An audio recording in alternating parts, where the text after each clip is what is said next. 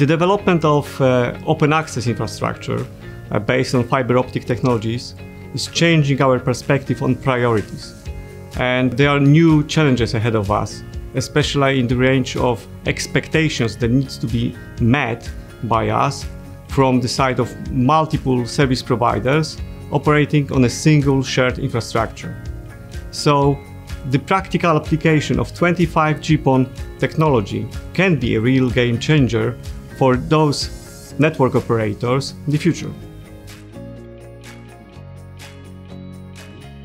The edge technologies have several colors, and we need to understand them, to understand the world around us, and get inspired by them in order to create new products, new services, or entirely new solutions. For some of those technologies, it's difficult to find the practical application.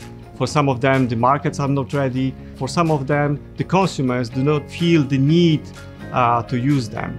Whatever we think about the new technologies, whatever advantages we find about them, it's important to explore them, understand, and look for these real-time use cases, because it's called innovation. The test we did today with Nokia, it's not about speed. It's not about being the fastest on the market. It's about giving consumers and businesses access to the latest available technology, so they can decide what to do with it and how to use it. INEA is the fastest internet service provider in Poland since 2017. We have 1 gigabit per second commercial offer since 2016 and 10 gigabit symmetrical offer since 2018. It's probably not yet the time to go beyond that. Market needs to be mature enough to absorb the new products on the market, and customers need to feel the real need for that.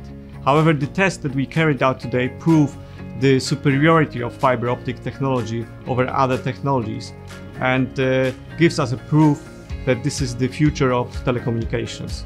So I believe that we should be ready to speed up when the time comes. So today we tested 25G PON. This would not be possible without a proper, reliable and innovative partner like Nokia.